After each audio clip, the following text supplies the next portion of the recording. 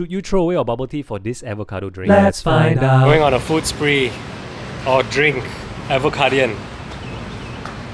Menari macam mannequin. This place is called Avocadian. I think it's a perfect name for avocado lovers, and it's located in uptown Damansara. Nothing to complain about the place. It's cozy, it's bright, but it's not going to blow your mind. But one thing you can tell, they have an obsession with avocados. You can get the big size, or if you feel like you're not compensating for something, you can get the small size. You're looking at the original Avo Shake. Who comes up with this name? They should work for Nando's. Don't believe me, right?